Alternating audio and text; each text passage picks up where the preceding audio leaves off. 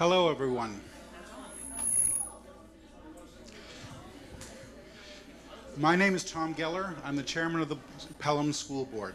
I'd like to introduce the other members: David Wilkinson, Candace Rapisi, Debbie Ryan, and Megan Larson is somewhere to be found.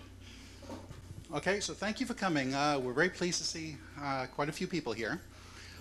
We decided to do a forum to try to give you the opportunity, first, to hear about some of the things that we're doing, and second, to ask questions and become more informed about what's going on, and maybe ask any questions about those things that are of concern to you that you might want an answer to.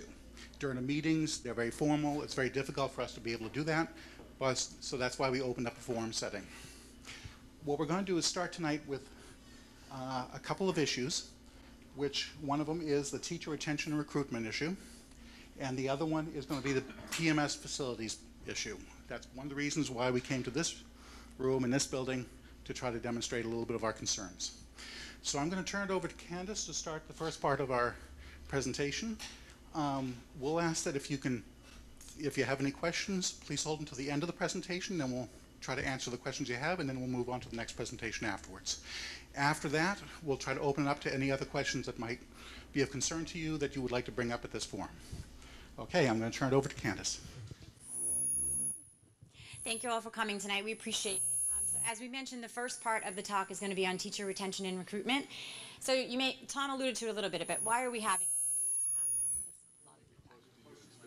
Oh, there you go. Better? Okay. So why are we having this? The intent was to make sure that we tried to have a community forum where, thank you, a community forum where we could talk about issues that may be of interest to all of you. And so you may be asking, well, why did we select the topics we selected this evening? I'll go to the next one.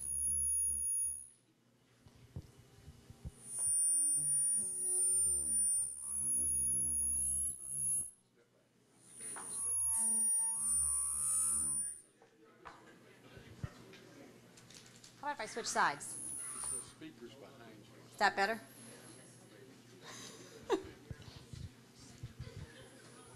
No, next one. All right, I'm not in a good spot anywhere. See that speaker right there? Yeah. That's what's causing. That better? Yes. That's better. Okay, good. All right, so this is our Pelham vision. As you can see, it's the Pelham School District, in collaboration with the community that we serve, is committed to providing a high-quality, contemporary education in a safe and inclusive environment. And we want to prepare and inspire all students to achieve their full potential as long learners, critical thinkers, and contributing citizens to society. And so as part of that vision, we always look at what are the key critical components that we need to advance that. And the key things are our facilities, we need our staff, and we need to make sure we're looking at educational curriculum for our students.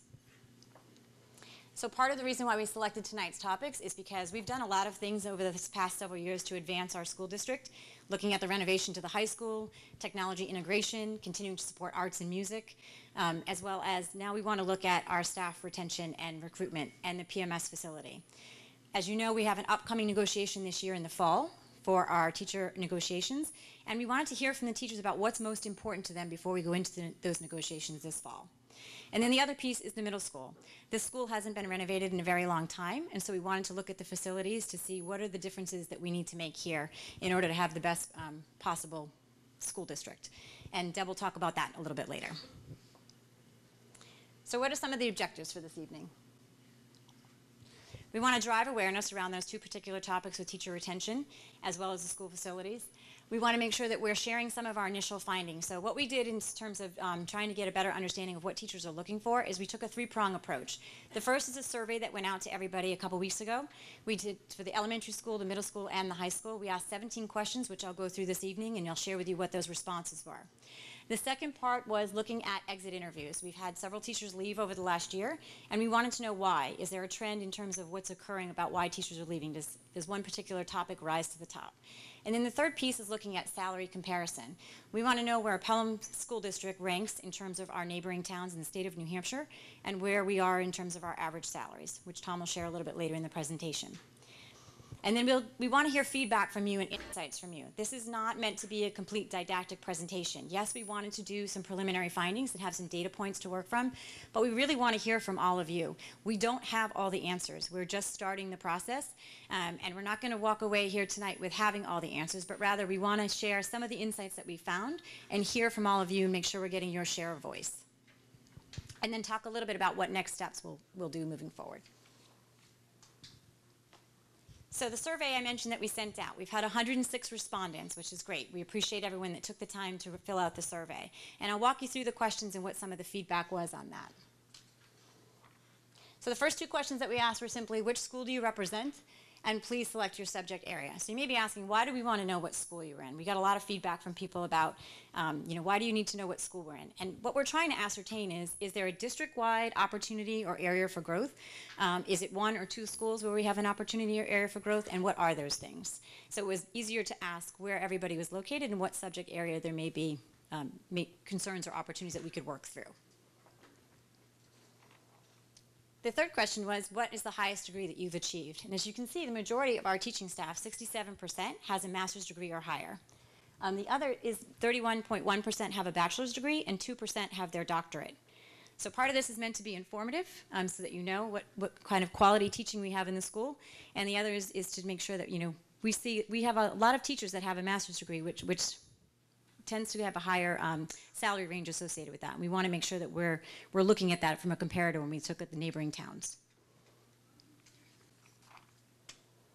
The fourth and fifth question, how many total years have you been employed as an educator? As you can see, we looked at 20 plus years, 15 to 19 years, 9 to 14 years, 5 to 8 years, 2 to 4, and then if you're new to the district, if you're new to teaching. The 20 plus years, we have over 20.8% of our teachers that have 20 plus years teaching experience, so that's fantastic. We have another 15 to 19 years, 17% of our teachers. 9 to 14 years, 26.4% of our teachers. 5 to 8 years is 17.9%. 2 to 4 years is 12.3%. And our first year teachers are around 5.7%. The second question was, how many years have you actually been employed within our current school district? And if you look at the graph on the right, you'll see that 20 plus years, we have 13.2% of our teachers that have been with us for 20 years. 16% of our teachers have been with us for 15 to 19 years, 15.1%. 9 to 14 years is 22.6%. 5 to 8 years, we have teachers that have been with us for 21.7%. And then 2 to 4 years, we have about 16% of our teachers, and first year teachers are 13.2%. So am I satisfied working in my current school? This is a little concerning. The first part of it, you see 16% strongly agree that they're satisfied, 38.7% said they agree, so a little over 50% agree. The other part is 20.8% is neutral, but 21.7% of our teachers said that they disagree with being satisfied in their school. And 2.8% said they strongly disagree being satisfied in our school. So we want to figure out why that is and do a better job moving forward.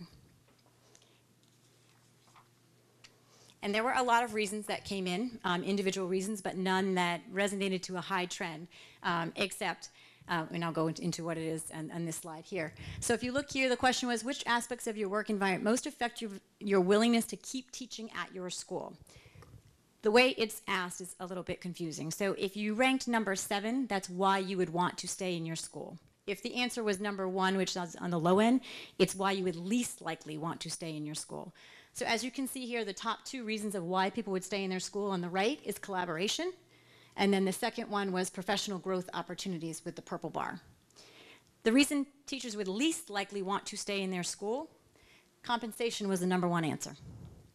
The second answer was around instructional resources. Wait, no, that's not right. The second one is around workload, apologies. So it's workload and compensation were the 2 reasons teachers would least likely want to stay in school, which tells me you feel you're underpaid, obviously, and you feel your workload is way too much. Pretty obvious, right? So we want to look into those things and see how can we do a better job of that moving forward. And we'd love to hear your insights and feedback at the end of the presentation, because as I mentioned in the beginning, we don't have all the answers, but we want to hear from you because your share of voice is most important. Next question was, have I seriously considered leaving my position as a teacher? If you look at the numbers, 26.4%, the blue bar, is strongly agree. 32.1% is agree. It's over 50% of our staff looking that they may potentially want to leave their teaching profession. If you look at the neutral numbers, 17.9%, green number disagree, 10.4%, and strongly disagree, 13.2%. Only 23% of our teachers feel that they wouldn't want to leave their teaching position out of 106 respondents. That's eye-opening.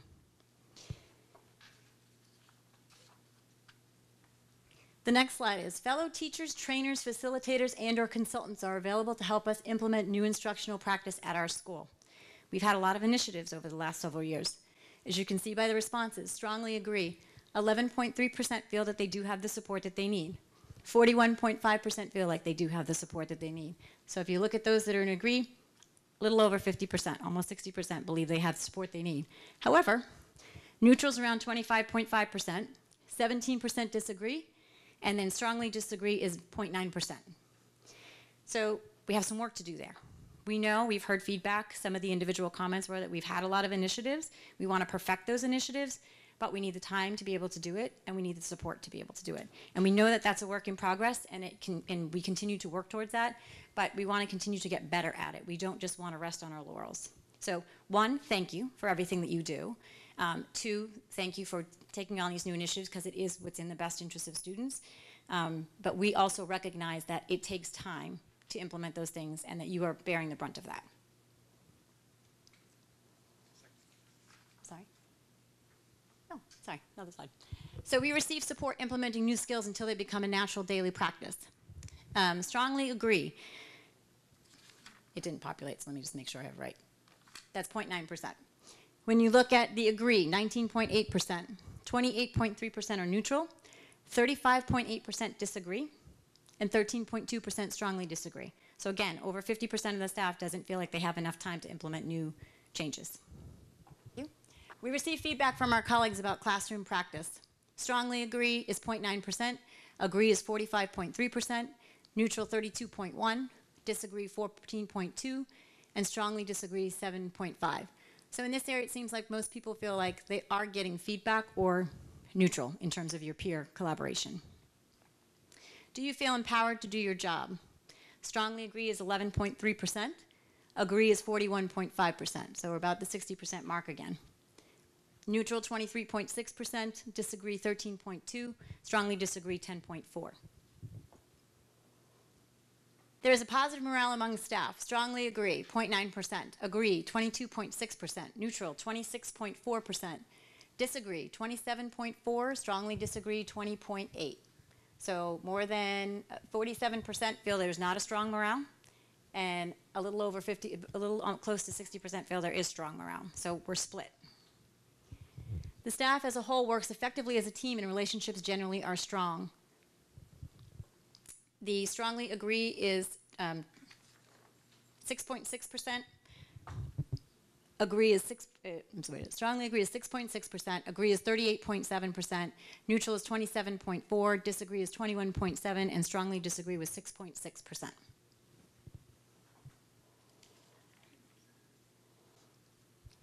This question we wanted to better understand: are there work processes that are getting in your way of being able to do your day-to-day job? So we looked at, are there too many bureaucratic impediments, paperwork, interruptions, unnecessary meetings in the school? Always, 19.8% of the staff felt that there was too many bureaucratic impediments. Frequently, 33%. Sometimes, 38.7%. Seldom, 7.5%. And never was 0.9%. The school receives adequate resources to achieve its educational mission. When you look at always, 8.5%. Frequently, over 50%. Sometimes 36.8%, seldom was 1.9%, and never is 2.8%. So the last question. We've heard throughout the presentation, clearly compensation is important, and I don't want to minimize that. But I also want to know what else is motivating to the staff that we can be doing on a regular basis. And so we asked this question about beyond financial compensation, what is it that people are looking for in order to be recognized for your efforts? And these were some of the things that came to the top. Simple thank you notes, either written or verbal. The key element here is that they want it to be specific, though. Not just, hey, you're doing a great job. What am I doing a great job at? Be specific when you're complimenting me about something. Highlight what I'm working on or the effort that I'm putting in. Appreciation. Jean's Day. I know Mr. Adamakis does that over at the elementary school, and it seems to be a hit. Staff meals, people mentioned Pelham School District gear. There were things like just having your voice heard and being respected. People want to know that a lot of comments came in that you are subject matter experts in your area and you want your share of voice to be heard when decisions are being made throughout the school. Some feel that they are, some feel that they aren't. So how do we do a better job at that? Administrative and district recognition, and then years of service awards. I'd love for people to give additional feedback on this when we close out the presentation, because I think there's a lot that we can be doing by way of, yes, compensation, but also by way of just recognizing each other every day for the work and effort that we put in and what's most meaningful to all of you. So with that, I will turn it over to Tom, who's going to go into the exit interviews and why we did those, and then move on to some of the salary comparisons.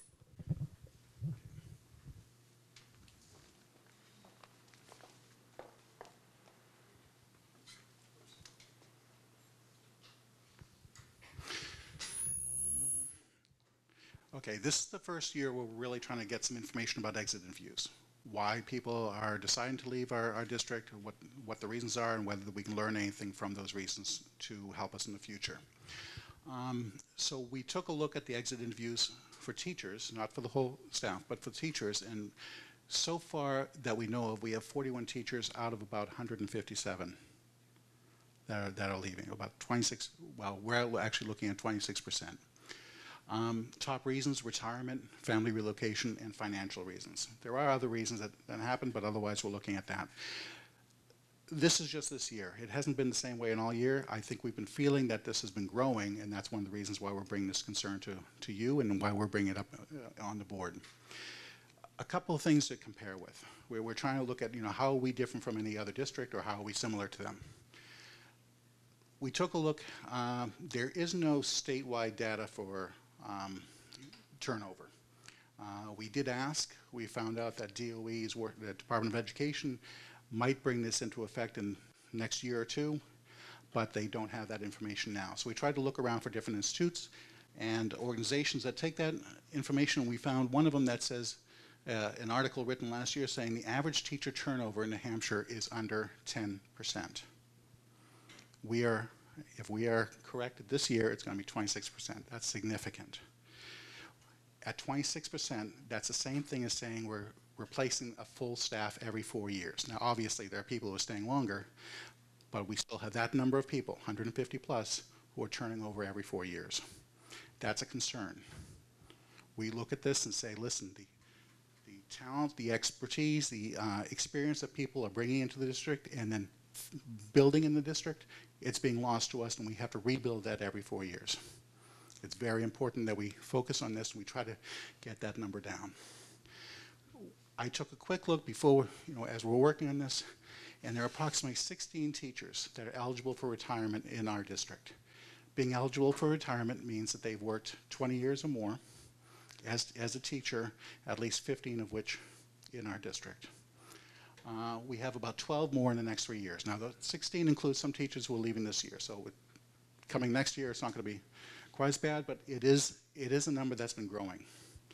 Now, the district is committed to accepting 3 retirements per year at a minimum based on the contract.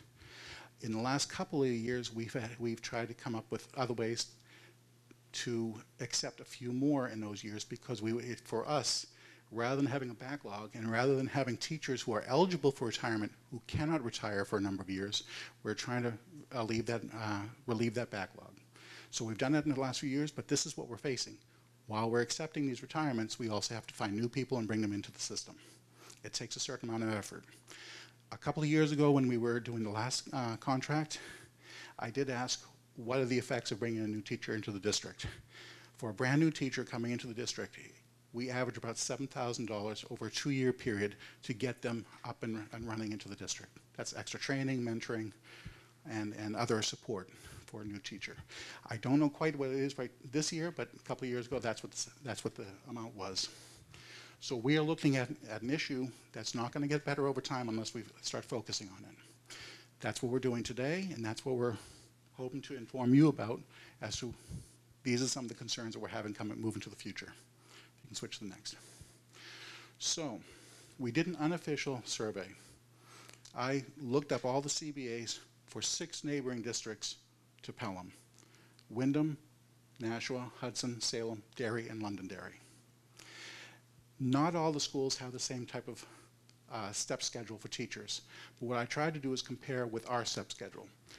We have a step schedule that guarantees a certain pay based on the amount of education that teachers have, as well as the number of years of experience in public education. If a teacher comes from another district, they can qualify to have some additional steps, but this is basically what we're looking at. So when I say B1, we're talking about a bachelor's with 1 degree in the first year of experience. B6 is after 6 years of experience. B13 is 13 years if they have a bachelor's degree. We also have a track that's for masters, and we also have a track that's for PhDs or double masters. Now what we're looking at on this number over here, this is what Pelham pays right now based on those tracks.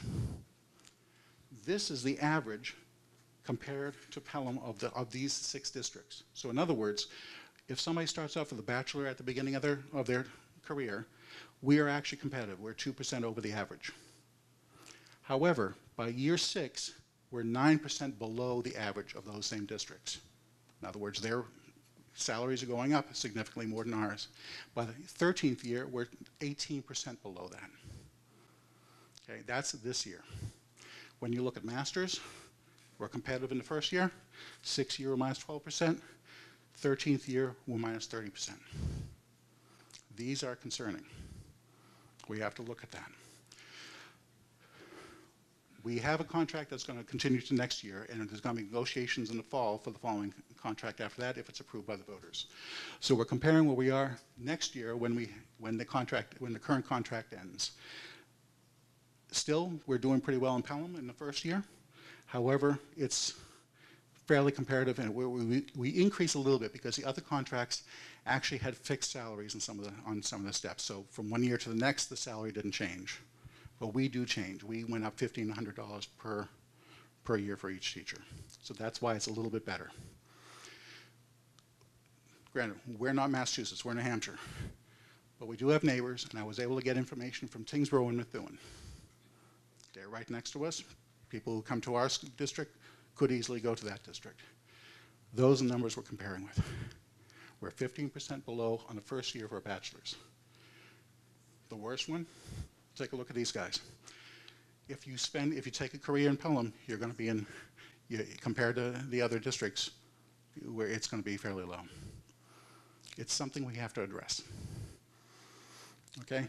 The first step, though, is we're trying to get the data. We're trying to get the information to understand what the situation is about. We can't just say, okay, just pay more, it's going to do it. We have to take a look at a process that takes some time, takes some effort, and takes some planning. Because we could say, oh, we're going to increase this now, but the other districts may come up with new contracts in the following years, and then we're still going to be behind the 8 ball. So we do have to look at that. Next one. Okay. One of the reasons we're bringing this up now is that the contract that the teachers currently have has 1 more year. That's next year. So the process is we start negotiations later this year. We've already been asked by PEA to engage in negotiations. We start the negotiation process in the summer and the fall of this year. PEA, Pelham Educational Association, they submit a request to us asking to negotiate for the next contract. They've already done this. We've asked to hold off until we have the new superintendent coming in so we can have a full team to do negotiations. The district team, which is superintendent, a couple of board members, and some other SAU staff, the schools administrative unit staff, are on our side of the table, and the PEA representatives on the other side of the table. We enter into negotiations, bringing each of our priorities to the table. One thing to remember is that the current contract is the starting point for the next contract. You do not start from scratch on a new contract. Those things that have been agreed to in an existing contract is the basis for the following one. What we do is each side will ask for modifications or changes, and we try to direct it in the direction that each of our groups' priorities are. It is not something where we can just say we want to make this contract or we want to take something away.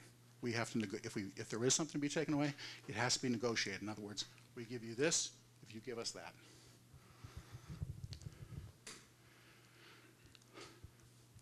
If all issues are agreed to, have been resolved, we sign a tentative agreement. In other words, all the issues on the union side, all the issues on the district side, we've found some sort of middle ground, and we've actually said, okay, we're willing to agree with that. That becomes a tentative agreement. The tentative agreement then goes to the union membership for ratification. In other words, they vote to support this contract or not. Once that happens, it comes to the school board, and the school board votes if it supports it. It does get reviewed by the budget committee, who will give a recommendation, positive and negative, and then it goes to the voters. And the voters do not decide what happens in the contract. The voters decide on the amount of the contract, the costs. So the costs are built into this. There are many other things that we negotiate, but it's the cost that the voters decide on. So if the voters do not decide to approve that contract, there's no contract the following year, and all the conditions that teachers are currently working on will be the same conditions that they work on during that period until a new contract is negotiated. Okay, if the voters approve in March, if there's a tentative agreement, and it gets presented to the voters in March, then it'll take effect in next year, July 2019. Next. Okay, so that's some of the information that we have right now. Some of our thoughts moving forward, because we're giving information to you, we want to make sure that we share with you what we're thinking right now, some of the information that we have right now, and where our process is going to go. One of the things that's important is that we develop a multi-year plan with measurable objectives. Salaries is just one issue, but the main priority is delivering quality education to the students and having them learn. Everything else goes to support that. We support the mission, the vision statement. Everything else is how do we do that? How do we make that happen? So part of the thing is developing not just a one-year plan, but looking at multi-year and having objectives that we can actually measure and communicate to you. This is where we are, this is where we're going, this is how well we've done, or how poorly we've done. We are working on developing and improving data collection to guide those objectives. As I said, we haven't in the past taken exit interviews. We're trying to keep track of those things now. We're trying to keep track of much more information that will help guide how we will move forward. It's not just about salary. There's many other things. That's part of the survey. We had a survey so we could understand those things beyond the financial compensation as well as the financial compensation. We identify strengths and opportunities for improvement. Some things on there, for example, one of them, the one with the resources, that was significant positive. So in other words, we are providing resources. We are getting to that point. It's not one of those issues, at least in the grand scale, that we're not providing the resources for them. So there's other areas we have to take a look for and develop plans to address. We have to, in part of that plan, basically what I've already talked about, but basically we have to have reforms. What are some of the areas we have to look at? We look at it because, remember, the purpose isn't necessarily that we pay our teachers more. Our purpose is to educate students. But in order to do that, we have to do very well by the teachers to support that objective. So curriculum review and development, making sure the curriculum is appropriate and developed and reviewed on a regular basis. Budget and finance. End of the day, it does take dollars to run a school.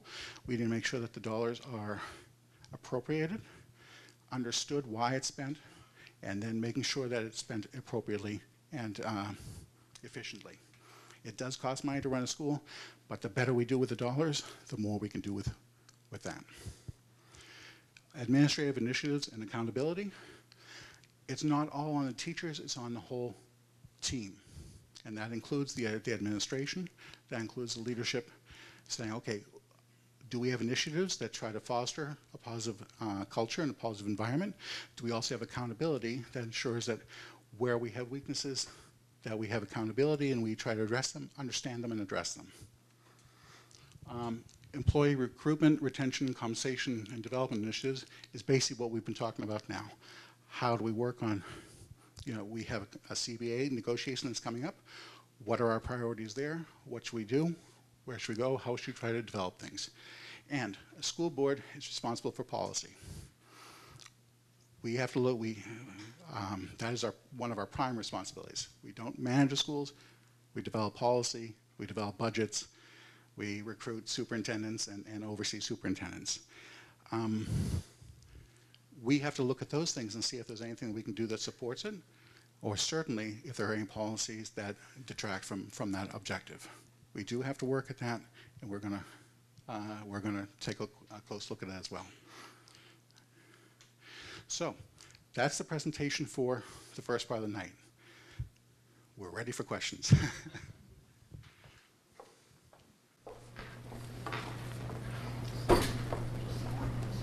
Yes.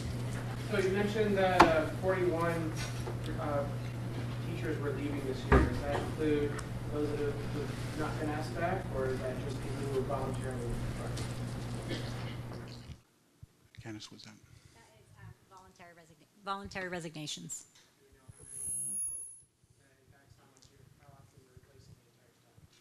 I did not look at the total number of folks leaving. I just looked at the teachers that were voluntarily resigning to get a better handle on why. Can you hear her? Oh, sorry.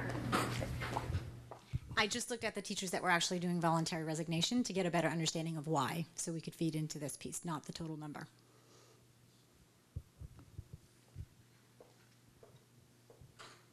Any other questions? Yes, Sue.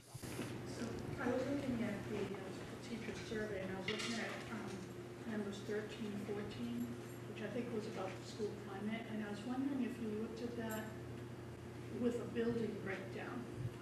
What did the high school look like? What did the middle school? What did the elementary look like? You mean this? It might be better to look at it per building to get a better picture of where that would fall. Yeah, no, it's a fair question, and we will synthesize this even more. This was just kind of a first blush at the information, but yes, based on the fact that we asked what buildings were, we can dig a little bit deeper into this.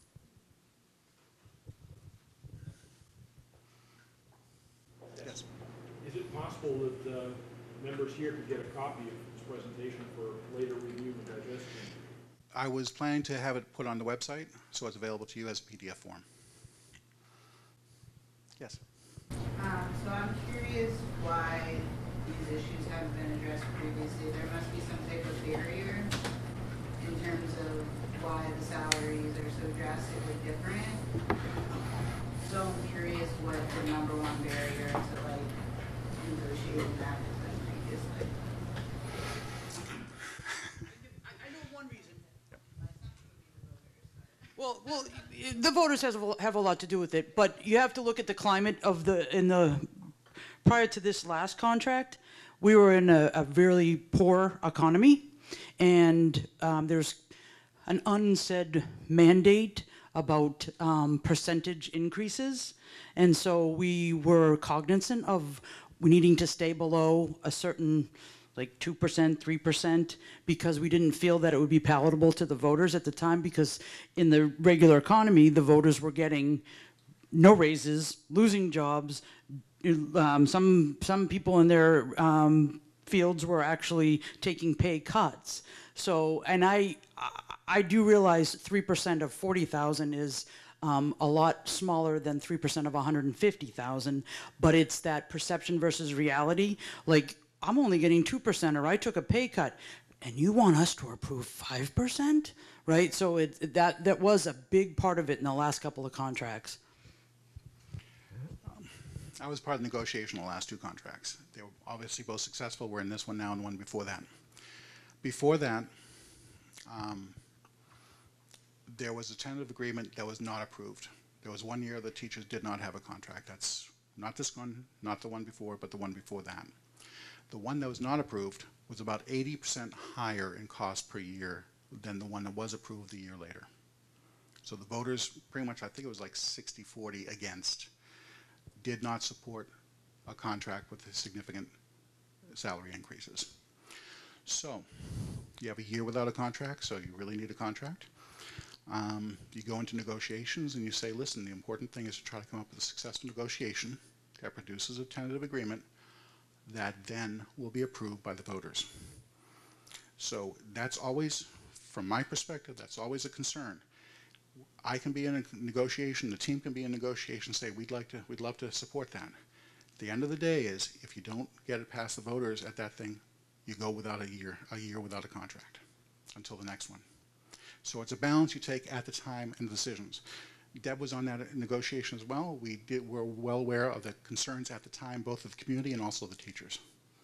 Now remember, the contract that did get approved after that 1 year of hiatus was ratified by a significant number of the teachers and all the school board. Okay, it was supported. They did accept the amounts that are there. What we're looking at now is we're trying to say, this is a focus that's affecting all of us.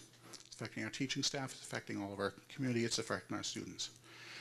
We have to take some sort of action, and we have an opportunity with a new contract coming in place. You really just can't say, okay, well, we have a contract now, let's just put it to the voters, oh, let's just increase that. There is a process you have to go through. We have an opportunity now to take a look and try to, from our perspective, from the board perspective, it's an important priority. You know, teacher retention is important. We have to look at the reasons and we have to try to address those. And one of the ways to do it is by bringing up our concerns in the negotiation. So with this, we have an opportunity to say, is there a direction we want to head in? Are there things that we can do? Are there things that we can negotiate that will improve not only retention and recruitment, but morale, culture, and delivery of education? And so we're bringing that also now. We also have to have an understanding. There has been concerns in the past. You don't hear anything about the teacher contract until 1 month before Election Day. You know, nobody's talked about us about the details or anything like that. It's very difficult, and sometimes it's very dry. You have to go through a lot of details. We're trying to present to you, at least, some of the concerns we have before we go into negotiation, so that you have an understanding what our objectives are, and we have a discussion as to whether these objectives are relevant, necessary, supported. You know, if you understand it, we believe that you'll have an opinion about it, whether you support it or not, but at least you have an opinion about the information that we're trying to give you of where we are, where we stand vis-a-vis the other districts. Yes? Can you explain a little, is it, how long is the contract? 3 years? That can be negotiated. This contract is 3 years. The one previous to that is 2 years, and the next one, whatever's negotiated. A little within the contract, what's embedded into it, the role is it, 2% this year, 3% or scale? The contract is available on the website, the full contract. It's, if you go to human resources, and you'll see PEA, and it'll have CPA agreements, you can see the whole thing. The system we use is a step schedule, which means based on your degree and the years of experience, this is the level at which you will be paid. There are other activities and things that you can do to augment that, like if you're doing sports, if you're doing clubs, if you're doing other types of things. But otherwise, based on that, is a very strict scale. We can negotiate changes in that, but otherwise, that's part of the negotiation. This current contract is $1,500. Each teacher, for example, let's say you're at bachelor's year 3. In the next year, your salary will be $1,500 more than what you had in year 3. So you'll be before next year, you'll have $1,500 more than that. So neighboring towns? Neighboring towns, my personal opinion of the data that I pulled is that neighboring towns, one of the big differences is the scale. Because as I said, we all start off at year 1 and we're fairly competitive. But by the time you get to year 6, you can see a decline by the time you get to the top of the scale, which doesn't mean that you don't get increases, but that's the top of the scale. When you're out of schedule, there's a certain amount in this contract, I believe it's $1,500. So each year, if you're past the 13 years, you would receive $1,500 more than the year that you had before. So that can be different for different people in different years because they might have come in at a different time and on a different level at the time. Yes? So on this contract, assuming that the step stays the same, which it doesn't, but like if you're staying on the same step it's a dollar amount increase from year to year rather than a percentage? Yes. If you, the schedule sort of is basically a spreadsheet. You have a track on the top saying if you have a bachelor's degree in step 1, 2, 3, 4, 5, 6 until 13, then after that is that. And each one of those has a dollar amount. But it was designed in the last contract so it would be $1,500 more. So an individual teacher would see $1,500 more than they did the previous year. Plus maybe the difference in step. Because in the first 5 steps, there's a $500 difference as well, and in the following steps, there's a $1,000 difference. But if you had a percentage increase that was across the board, your base salary by your step, those peoples and where the discrepancy gets bigger at the higher steps would get bigger increases based on the percentage. Yes. So why don't, Yeah, versus the set dollar. versus the set dollar fee, so the discrepancy gets huge. I know that in Lowell, master's 6 years is almost twice the salary of that. It's just a little bit less than twice the salary for a master's 6 years. So your discrepancy is growing at your years Yes. because you're doing like a set increase versus a percentage. Yes. And another thing that Lowell does is like it's 2% in September, 1% in December, 1% in June. So as you're rolling through the years, your salaries, I mean, you start off in September with your increase, but it's incremental and it's a multi-year contract. Okay. That's not the way this one was negotiated, but Ideas, negotiations. we're looking for ideas. That There's is, an idea. maybe you want to share your Yeah, perspective. can I shed some light? I've been negotiating for a long time. Can you, maybe, Ann, can you just say who you are? Hi, I'm Sue Harden. I'm currently the vice president of the PEA. I'm a former president. I've been negotiating for a long time. And what happened was, and it was before the school board came on, there was a period that our starting teacher salary was extremely low, much lower than everybody else. And at that point, we felt we needed to retain, to attract candidates that wanted to come to Pelham. So at the time, we made the decision, and I can't remember if it was 4 contracts ago or 5 contracts. I've just been doing it for a long time. We made the decision that we needed to get those people at the bottom of the contract scale to have a competitive wage with everybody around us. So one of the things we did was we shrank the salary schedule, and we put the money into the bottom so that now, it used to be your steps were your years of service. Now we contracted some of those steps so that, for instance, I could have 13 years of service, but maybe I might only be on step number 11 because at some point we contracted the steps. So we really made that decision that we had to attract the younger candidates to our district, but at the same time, we didn't see what ended up happening to the top of the contract scale. Now that I'm kind of getting near that top of the contract scale, I completely understand it. But so it's always been, it's always been a little bit different in Pelham. We're trying to do negotiations always to correct problems, and I think that we need to do more forward thinking, which is what I think the board wants to do now. Thank you. That's part of the discussion. We want to have both sides.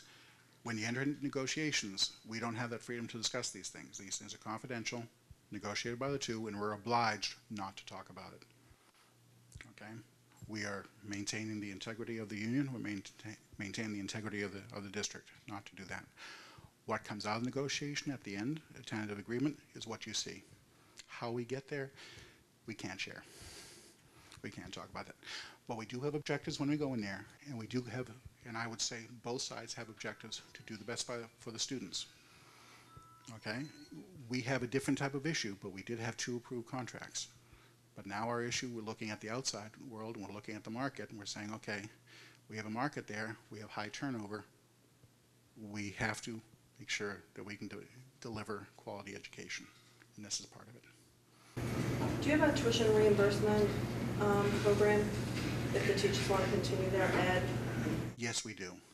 I believe we have a pool of money, If that's correct, I believe we have a pool of money, so it's subject to that availability being in there.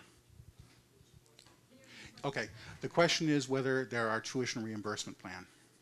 And there is a tuition reimbursement plan. Teachers can apply for it, but there is a pool of money each year. We have to budget a certain amount. So it's not per employee, there's no stipend per employee No.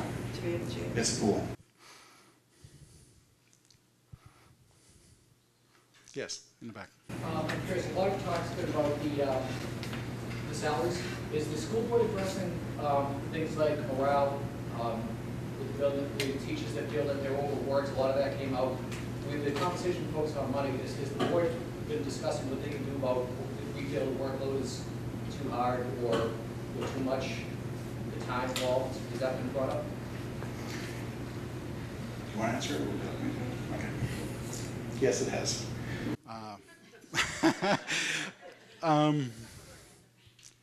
Well, perhaps you want.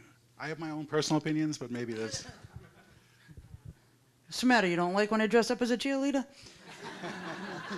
That's a hidden. I dressed up as a cheerleader for the staff breakfast. I thought that was morale enough.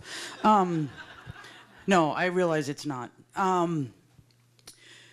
So this is something that is discussed a lot, and I think we did recognize when we brought in an interim superintendent that I guess it's like a history thing, right? So we became our own SAU, and Amanda Lacrose became the superintendent, and she was all gung-ho and like, make this better, change this, do this.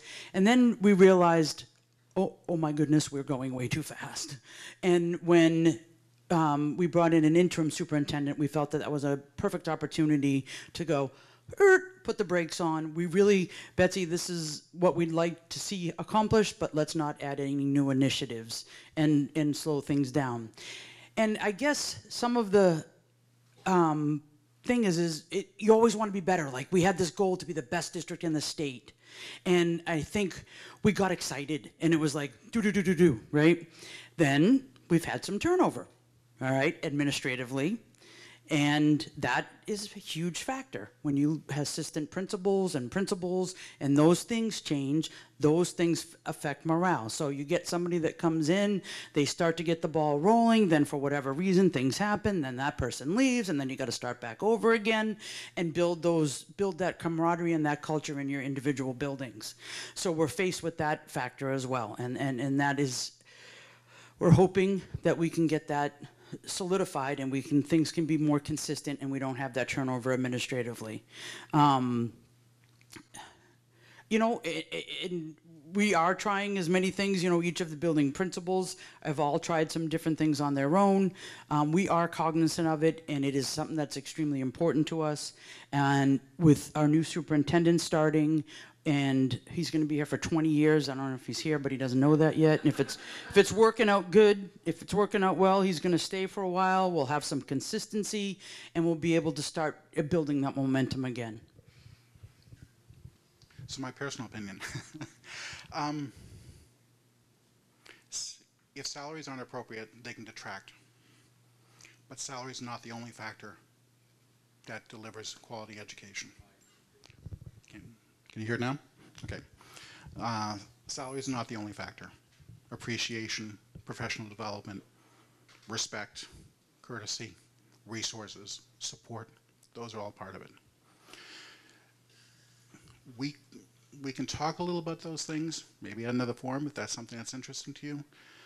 But we're trying to focus on some of the things based on the timing right now, and one of the things is that contract. We do have to look at it. I think I speak for the board that we recognize that there's concern that we have to work toward that. If you do not know it, our interim superintendent is sitting right over here, Betsy Cox. We greatly appreciate the work that she has done, coming in, taking over on short notice, and keeping us on an even keel and also doing a lot of improvements. She hasn't been late. We did not ask her to say, I just want to be a caretaker for the year. We do recognize that you can't do initiatives in 1 year and therefore all of a sudden you just put that in place. But we did try to say, okay, those things that we can focus on, those things that we have concerns about, we've asked her to address, and we believe that she's addressed quite a few of them. We'll be very sorry to see her go. Bill Furbush is the assistant superintendent in Exeter, I believe. He's coming on July 1st. He's already been here, I don't know, half a dozen to a dozen times. He's been coming in for interviews, I believe, not of his, but of support, other staff that's coming in for next year. He's been coming in to be apprised of where we stand, what our plans are, what our initiatives are, and so that when he comes in on July 1st, he will not be sitting there from day one saying, I don't know what's going on. He has some input as to who is coming in, the new teachers. He has some understanding of who administrators are, and I believe he's probably met a number of teachers as well. He's very enthusiastic about it, and we're very hopeful that it's going to provide some success. My personal thought, I think it's probably what's going to happen, is we're going to give him July to get settled, and August, the school board and him will be talking about objectives, his objectives. Basically, that's where it is. He's our employee. We have to work through him, and he institutes, or the superintendent in any case, and they institute the procedures and operations. It's not the board's role to be doing that. But we want to make sure that from first month that he has an understanding of where our priorities are as a board, and we are trying to develop those priorities by sharing them with you and getting your feedback on those. Okay, I'm going to take a couple more questions, and then we're going to turn over to the next segment, so we have an opportunity for that. It's a comment. So part of the teacher contracts is getting the voters to approve the contracts. The voters don't know the teachers, and we don't have a lot of opportunities to interact with them. And I think it would be really nice if each school highlighted a teacher, maybe every week or every month, so we could know who these are. My son has been in the school for 2 years, and I don't know the teachers. I couldn't tell you who he would have an opportunity to have next year. I don't know any of the specialists. We just don't know these things because it's hard to find. I can look it up on the website, but it doesn't tell me. Same things. Do you want to answer that? Or add a comment? Because we have been talking about this. So that's a great idea, and that's exactly one of the things we'd like to do is how do we spotlight our teachers that are doing great work that we don't hear about every day, or that are working towards a district initiative. You know, we have personalized learning as a district initiative.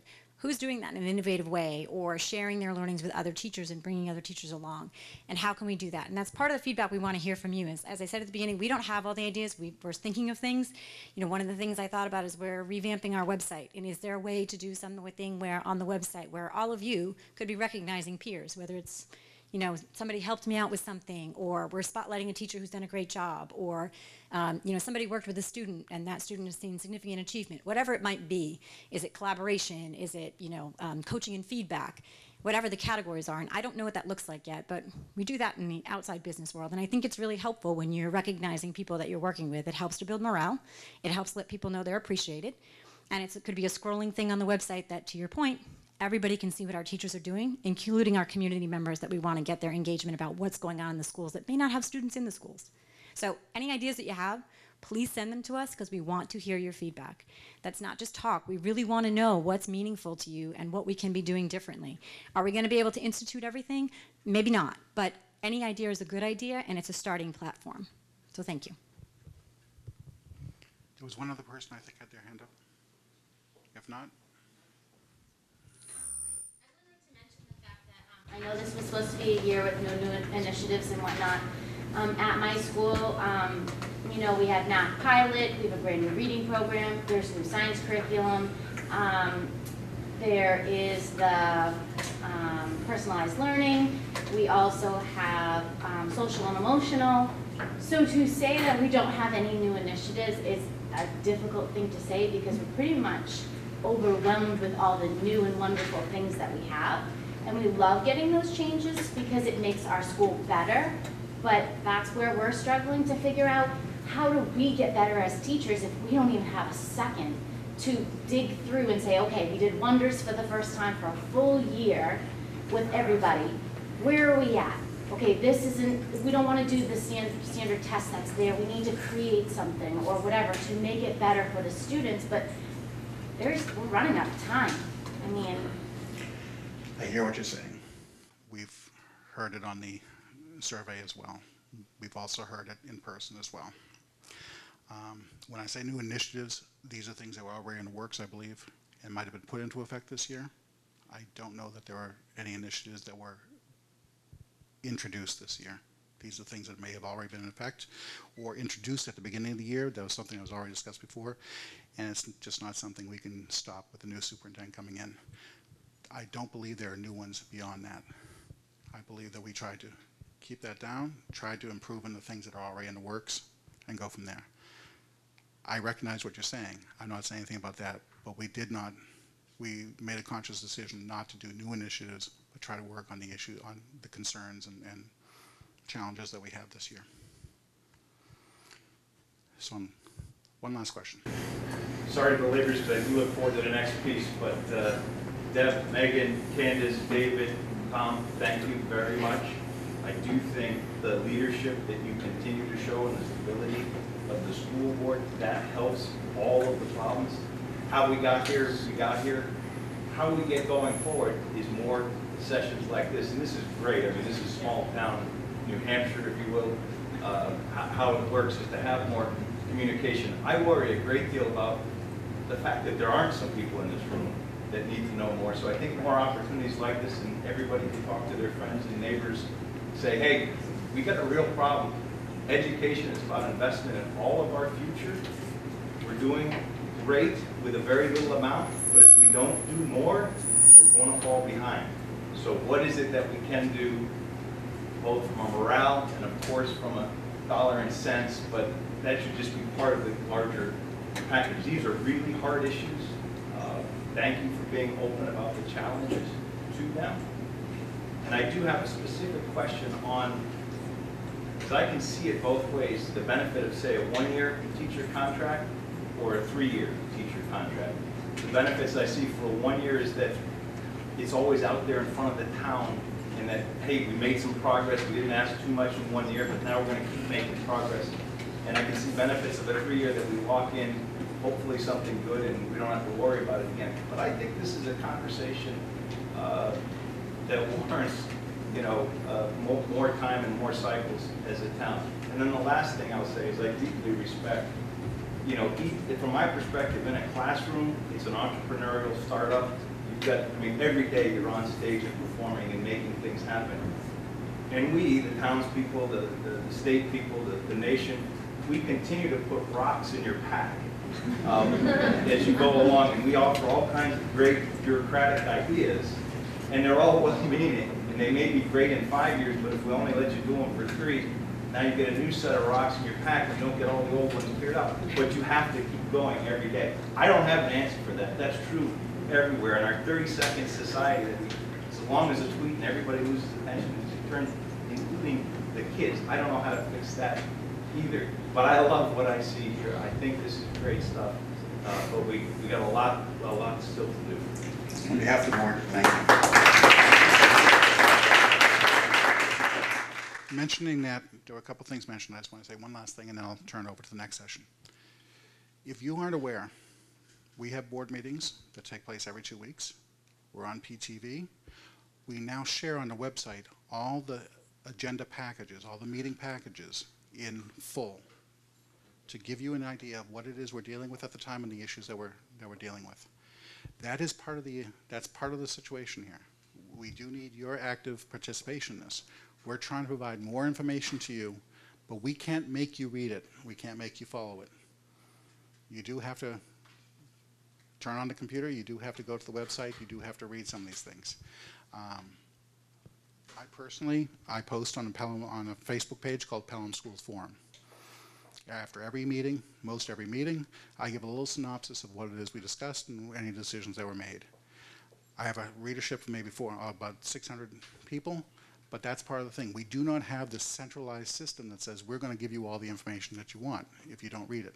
We do have a website, we do have PTV, we do have lots of opportunities to be able to follow what's going on. Our board meetings are very structured. we can't help that. We can't have discussions like we're having today. So we will, based on this, I hope that we will have more forums, and we'll take a look at some, and we'd love feedback on any other issues that you'd like us to consider and maybe discuss in the forum. So I'm going to turn it over to, is it Deb? I'll turn it over to Deb, so she's going to introduce the next section. So thank you, everybody, for coming. Are y'all going to leave for my part? No. Just kidding. No, and there's cookies and water back there too. So if anybody needs, and if you're not familiar with this building, one of the drawbacks is there's only one restroom, and that's in the presentation, and that is over here to the left. We formed, I'm going to let Mr. Gould, this is Mr. John Gould over here. He was part of the Facilities Assessment Committee.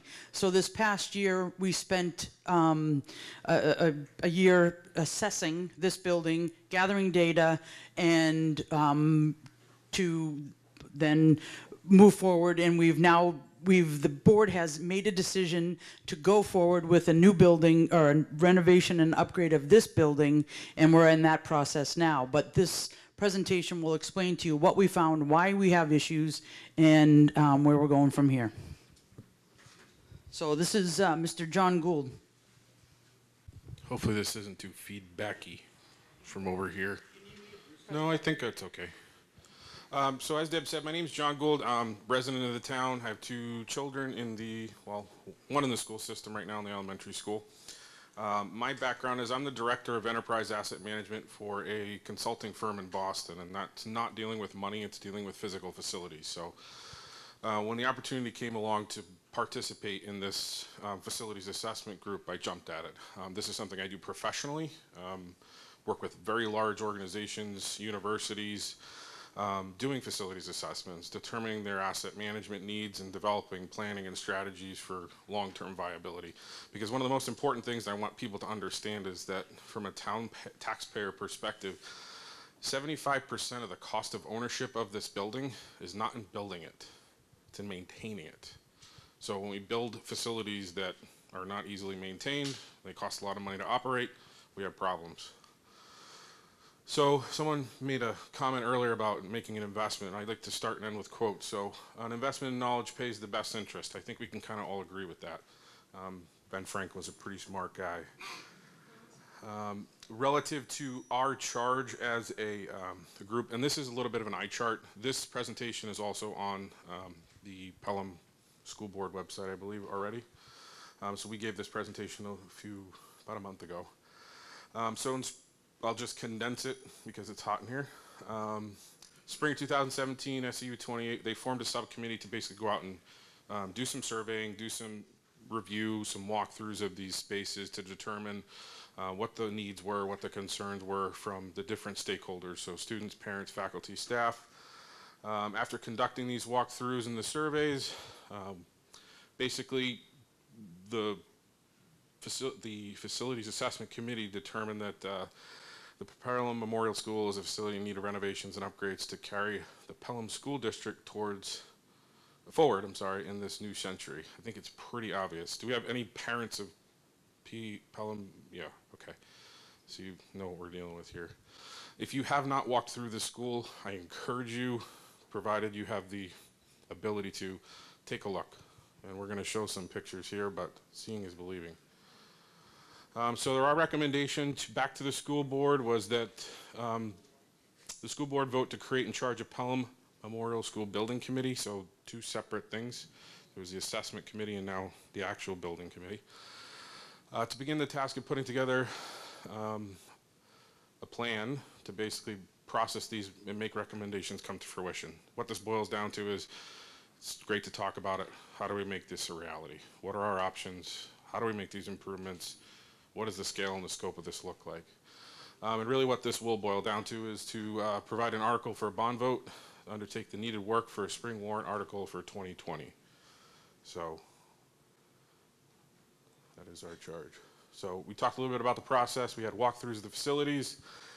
There were surveys done, getting feedback from all those stakeholders, their impressions, concerns. All this information was reviewed, discussed, and then ultimately a report was developed to highlight the issues. So this is kind of important too for some folks maybe that have not been around or not aware of the kind of the facility timeline. It's kind of an important thing to understand. So this building was built in 1965, quickly was outpaced and needed an addition in 1968 to 70. Nothing happened from 1970 to 2012 of any sort of meaningful improvement. Sure, there were probably projects done here and there. That's pretty significant. 42 years and nothing happening. And that nothing that did end up happening was some modular classrooms were put in because there were just no more room. In the last 4 years, though, there has been an effort to do some upgrades to HVAC, the office area, the nurse's office, the front entry, security upgrades. And then happening this summer, they're going to be adding some more modular classrooms to accommodate the band program, the music program, just to get them in their own space. So let's talk a little bit about the key findings. The gymnasium in general, it lacks enough seating for school meetings, for students, staff, and parents. There's no place within this facility to have a whole school meeting. So that's impossible. Can't do it.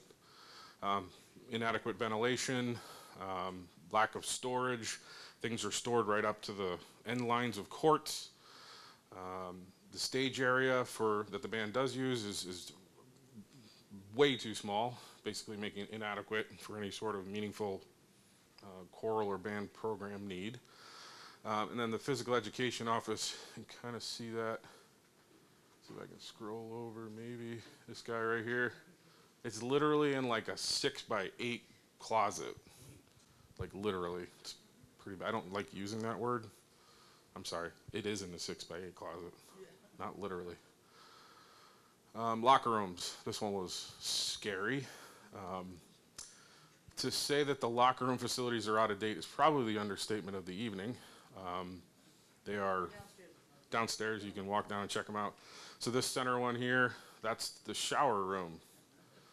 This is not a prison, but it does look like it. Lockers in these rooms they're not used. They're too small. Bags can't be fit in there. There's stuff on the floor. There's no benches in these places. There's single stall bathrooms inside these locker rooms. It's just not a really nice setup, for lack of a better term. Public restrooms, Deb brought that up. There's one restroom out here. So for all these events that happen, basketball games and the weekends, all the things, there's one room. Dances, they have to get escorted around the building to go to other rooms, to other restrooms. In general, storage issues, things being put in places just because there's nowhere else to put it. As you can see, those are cheer mats back here. All those chairs up against the wall. Is the fire marshal here today? No? Okay. Shh. Good. We joke, but we don't.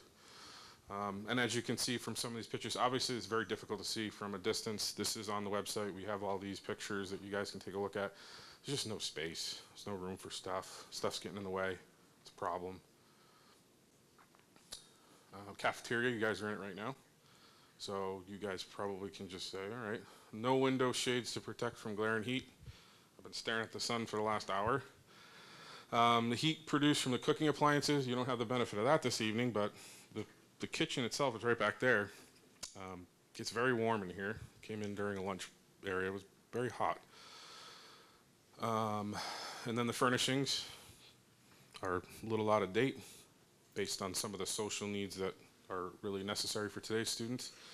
And then inside the kitchen area itself, there's inadequate storage, proper storage for food and supplies. I don't want that to be misconstrued as that food and supplies are not being properly stored. It's just not enough. They need more. They can't do things like bulk orders to get a better price on food because there's nowhere to put it. And then you can see the cheer and wrestling mats there. Classrooms. Obviously, the most important part of all this is the educational component. I gotta take a step back here too and just say, you know, Stacy here? Hi. Stacy walked me through. I had the benefit of coming through during the school day. She kind of took me through the whole facility. I was very concerned when I left. My son's in first grade. I'm hoping that something gets done between now and then, but we'll see. There's no band room in this building. Obviously, the modular units are being leveraged for music. But as I was here, the band was practicing on the first floor, and on the second floor, you could hear everything. And right above them were some of the special services rooms. So kids that are getting speech therapy or dealing with emotional support issues, whatever it might be, the band's banging away downstairs. And there's nothing that they can do about it. There's no space. That's part of the modular reason, but education-wise, it's just not physically conducive to a good experience for everyone. I'm not an educator, and I could figure that out. Some of the other areas, so the special education classrooms directly above the music room. Guidance areas lack the necessary privacy and configuration to support proper use. To go into the guidance area, you may very well be, if a guidance counselor needs to talk to a parent on the phone, well, that phone's out in a common area, and they can't have a private conversation. The lab classrooms are not sufficient for teaching needs. Art rooms lacking proper ventilation. When they have the kiln in use, it gets up to some god-awful degree. OSHA says you're supposed to go home when the temperature is 89 degrees. That's obviously not happening in this building. All right, so proposed next steps, and some of these have already been adopted based on our recommendations. The creation of a Pelham School Board sponsored PMS building subcommittee to oversee this project. And what does this really mean? The next steps for this are about bringing in professionals who focus on building design, classrooms, educational needs, and come up with some of these architectural drawings and design recommendations, not so much based strictly on facilities, but what are the programmatic needs today, and what are we forecasting the programmatic needs to be moving forward? We talk a lot about the salary issues or addressing issues with the teacher contracts for today, but especially in facilities, if we don't have enough foresight, we're going to end up with another big dig, which was obsolete 7 years before it was finished. So we don't want to do that. So we need to be mindful of that. And we have FY19 specified budget funds to accomplish this. So we have money set aside to go out and hire people to work with this building subcommittee to come back to the school board with an actionable plan and options, ideally, to move forward with. And then ultimately our goal here really is to have that presentation of a bond article for district ballot vote in spring of 2020. And then the goal would be to complete the project within 5 years.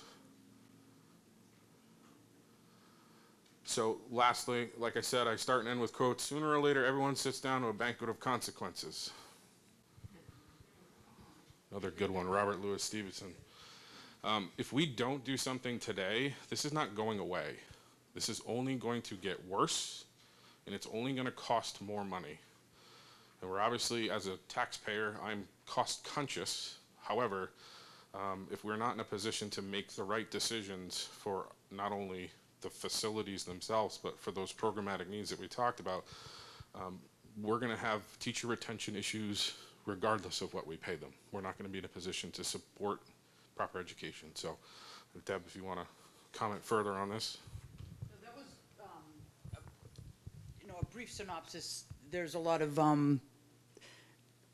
detail, and so if people have other questions regarding, or if staff want to pipe up on some of the difficulties that they're experiencing, then this would be a good time too. But I'm going to open for questions before, because I could go on and give you the whole history of how we got here and blah, blah, blah, but maybe that will come up in the conversation.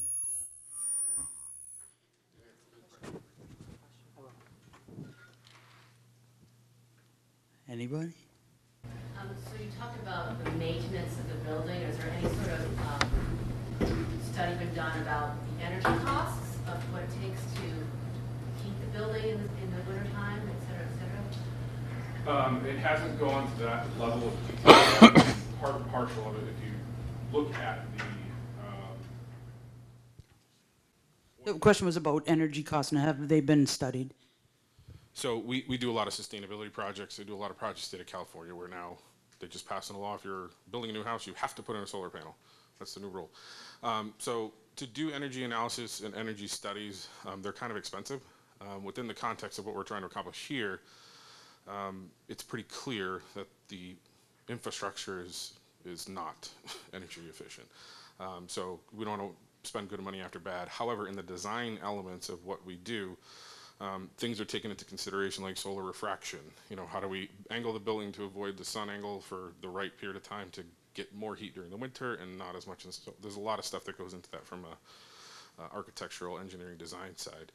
I think for us, it's really marrying the programmatic needs to the physical needs and what's the right number, you know, because this does have to get voted on by the town. So we could build a $150 million Taj Mahal out back. Be awesome if we got everyone got everything they wanted.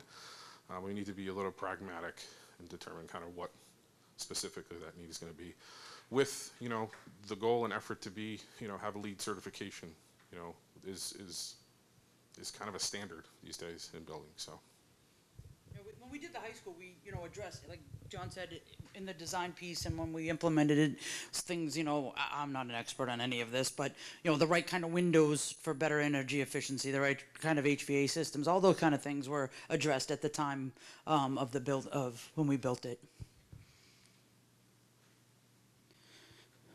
Okay. Deb, are you looking at a renovation, a retrofit and renovation similar to what we did at the high school in addition? Is that where we're headed towards? We're calling the committee the Renovation and Upgrade Committee. That is probably where we're heading. That is probably what is palatable. We also have to take in consideration spacing issues as far as building on this property. We have a decent sized property, but we don't have the ability to, I think, build an entirely new building while this one's still existing. So it would be some type of similar situation to the high school. I can't guarantee that's the answer, but that is kind of where we're heading.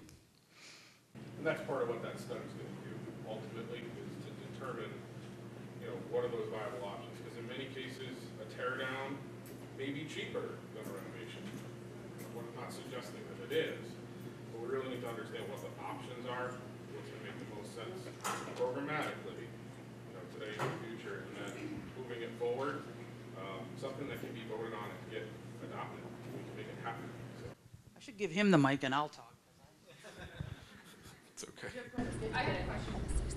Other than the modulars coming into the van, is there an interim plan for the students that have to continue their years here prior to the renovation? Like, my daughter won't be here. She'll have to finish her years here the way it is. But is there a plan to better accommodate the kids that are here and have to continue their education here before this upgrade happens to make things better for them? So is there an interim plan before a solution is voted on and approved? Right. At this juncture, no. Because other than, like, we are putting in the van portable. I don't know if people will realize we have about 100 students in the van this year. It anticipates to be larger next year. And they're in 3 different spaces now, and it's difficult for the van, but it's also difficult for the building. As John said, the band is heard throughout the entire building, so it does affect the entire student body and teachers. No, there is not a plan on the table right now. And I'm talking things as minimal as, like, I am completely disgusted that my daughter has to go into that locker room. Like, there's not like a plan to do a major clean out. So the kids that have to go in there, like, we're gonna make it as clean as possible to let the kids go in there, as gross as it is.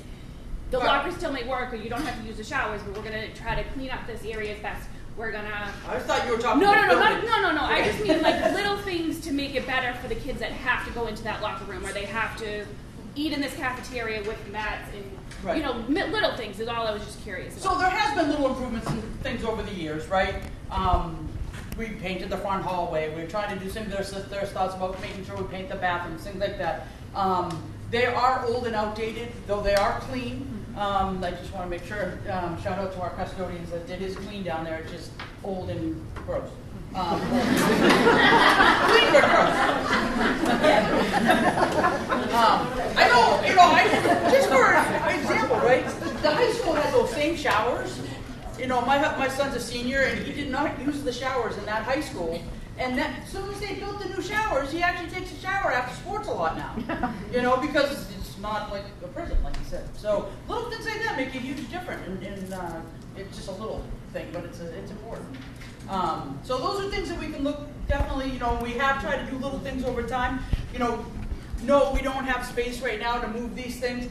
Could we put them in a container outside? Yes, but then that's not feasible, moving them out of the container back into the gym. You know, so, and this staff and these administrators over the years have looked at this building ad nauseum, rearranged, moved, reconfigured, and trying to optimize the space the best way that they can. So I give them credit for that. My daughter came home a little concerned today because she heard that the modular for the band was not ordered yet. Okay, I'll give you that. I'll give you the scoop. Come on! You're making me It was ordered. However, there is very few companies that do this. So it has been delayed, and it's looking September, October, as of in the end of September, October, as opposed to having it ready to go for September or August 29th or whatever the first day. Get a delay. There is a delay. It is on the way. Okay. The other concern was the rooms are really hot. I know it's the HVAC. It's horrible, but can we turn the heat off? I believe it is off. Some of those rooms. Some of the kids were complaining that it's really hot. It is extremely hot in here. We did look at get price quotes for HVAC for both the elementary and the middle school. They came in exorbitantly high, and so we asked to take a look at it again. And only from experience did we learn that. We had a price quote done at the high school, and the first price quote was through the roof. Like, it was like the most fancy system in the entire planet. And I mean, it literally went from a couple million down to a reasonable number when we did the high school. So we knew that from experience. Wait a minute, this first quote isn't what we're going to go with. We actually have halved the quote here was around a little over $1 million. We're down to $550 now. But with a building being potentially done, we have to look, do we want to drop $550 into this if it's going to be changed, right? At the high school, we did do the HVAC upgrade, but we were able to retrofit that back into when we rebuilt the building, so we didn't have to tear it all out and start all over again. Yeah, just with that too, I think this subcommittee has been charged already. So we met the other day. We're under the gun here. We're going. Part and parcel to that is this assessment's going to happen pretty quickly with the engineering and architectural firms. It's not going to happen fast. It's going to start soon. Within that context, if out of those discussions, it's, you know, there's a clearer path for this, then some decisions can be made at a more of a micro level. Things like HVAC units. We don't want to go install this stuff and then tear the building down, as an example. Not suggesting that that's what's going to happen, but I think everyone agrees it's too hot.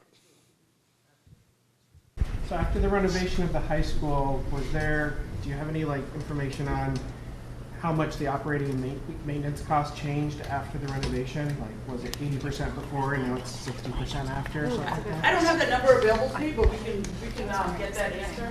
I would think it is actually, I'm sure it went up somewhat, but it's got to be more efficient when you have insulation now and you have walls and you have correct windows and you know all of those things. So we did gain some efficiencies as well. I just want to put out a comment. Given the facility issues here, it has not sacrificed how awesome the teachers are for the students here and the education.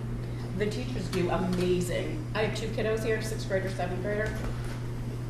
The education is top notch. So just to put your mind at ease. Well, my daughter's here in 6th grade right now. Yeah. So, but when you have a kid that comes home and tells you, my bathroom door doesn't lock, so I don't want to go to the bathroom at school. Right.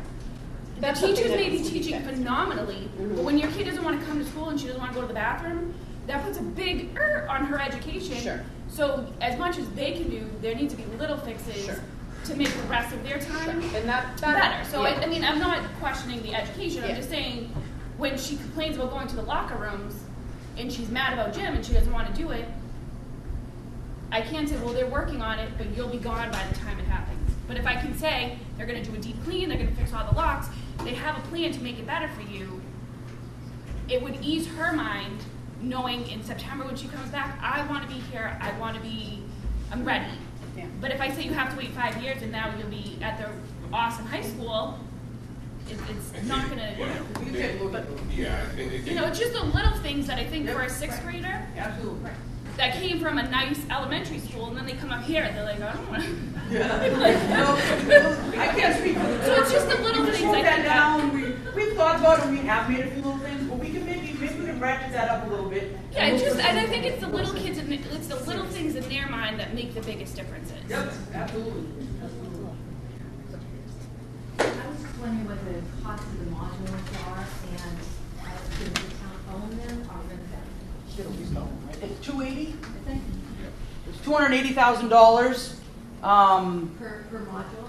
Well, every module is different, so depending on the quality that you do and what you did, but this current band modular is $280,000. And we did a lease to own, correct? So we will own it at the end of paying off. Was it 7 years? I think it was 7 years that we did the lease to own. So at the end of 7 years, we will own it. And the SAU. Right, the SAU, that was a totally different one, right? So that was, like Megan just said, that one was over $1 million. But that's an entire school district office, classrooms. This particular module is basically an open shell with some practice rooms and a teacher space, I believe. So it's really just so it's big enough to accommodate the band.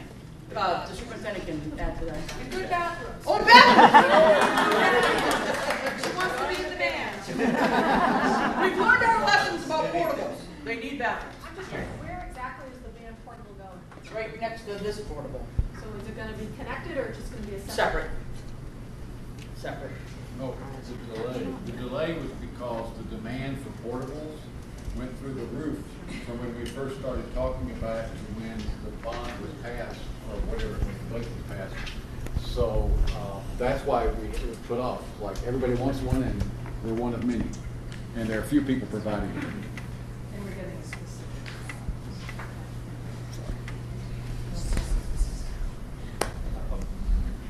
John, great to have your expertise helping the town. And this may be to everyone. If I remember correctly, somewhere I read that, and I would think every person in Pelham, if this is true, would want to know this, that this building, our middle school, is only accredited as an elementary school. It's not accredited in the state as upper elementary. Upper elementary school. And it doesn't, you know, that kind of, I mean, I think we're doing a great job inside of getting, you know, the right teachers doing the right things, but I'm embarrassed that the tool we're giving them, that we can't even make the state, you know, accreditation as a middle school. Everybody in town ought to know that. We've got to fix this problem, and we have to do some small stuff along the way. But in the long run, we really do have to do some big stuff to fix that. And that's, we are where we are. We can't change that. But as a fundamental thing, it's extraordinary. Yeah. For clarification, but the reason that it is an upper elementary school is because we don't offer those shop type courses. So because we don't offer those, we can only classify as an upper elementary school. So those are things like, you know, is there a will of this town to then invest the money to make this a true middle school, right? That's a whole bigger ball of wax, a whole larger expense. Is it something that we feel is necessary? Or can we maybe still be an upper elementary school but then have facilities in things like a makerspace or other areas or things that maybe give us a piece of that but may still not qualify us as an upper elementary school, but take care of some of those needs that are important You know, in this just speak generation. from my perspective, I think Amanda had talked about at the high school, and I was part of the building committee there, that it's not the high school of our dreams, it's the high school of our needs. Correct. And I would like to see that embraced by the town, that this may not be the middle school of our dreams, but I think it should be the middle school of our needs, and that would include all of the other educational spaces for the whole, you know, interest level, academic and social interest level of 6th, 8th, and 9th graders, in my opinion. Just to kind of say, the makeup of the board right now is, I think, the right blend of people to make that happen. You know, there are individuals that have background, including myself, in the physical facility space. We have educators who are engaged as well. And really our charge is about the programmatic use of this building.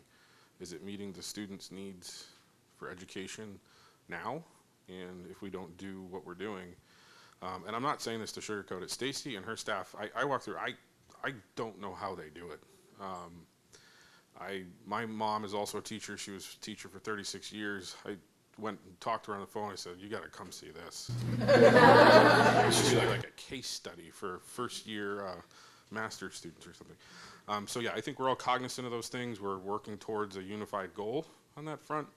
And I think transparency is one of the things that we brought up in our last meeting. We want to be as transparent in this as possible. We want the town to be engaged throughout. We want to have the discussions like these to say where we're at and get the feedback and the input, knowing that there's a need and we need to meet it. So real quick, a lot of people, somebody asked this question on our friend Facebook. Why haven't you done anything? Like, why haven't you done anything? Well, it's not for lack of trying, and I gave a brief answer to that person on Facebook. So I'm going to try to do this really quick. So this town had exponential growth in the 50s, 60s, and 70s, like 50% population growth booms, like it was crazy. So we had the Sherburne School over there. The kids were falling out of the windows. It was so overcrowded. So it was just crazy. So they built this school in 64, 65. I mean, it was a real dire situation over there. It was so crowded, right? So they built this, and like John mentioned, literally 2 years later, what they had, 12 classrooms or 16 classrooms? Literally 2 years later. That is how quickly things jump. So when that happens, what happens? Your taxes go through the roof, right? So now everybody's like, I don't want my taxes to go up. I don't want my taxes to go up. So then things start to get not voted in. It took forever to get the elementary school built, right? So we finally get that built. Meanwhile, we build the high school in '74, which was a gift. It turned out maybe not the best thing, but at the time, those voters and those people in charge did the best thing that they could do with what they had, knowing they just built a middle school, taxes are going through the roof. They had $2 million to build that high school, but they did it, okay? Fast forward, hindsight, oh my goodness, open concept's terrible, the school's not working, we need to fix it, right? So, but meanwhile, this school is now busting out of the seams. We build the elementary school. Now everybody is still reeling from some of all this growth. We built a municipal center, we built a library, we needed a fire station. All these things play into this stuff. It's not like everybody's like, yeah, we're not going to do it, right? People wanted to do stuff. And there's some of these things people took years and years and years to get past, and then they finally passed. So this is how we kind of got to where we are now. All right, we looked at the needs and we realized the high school was of bigger importance than here because we were on warning for accreditation facility because of the facility. So that became a more pressing need than here.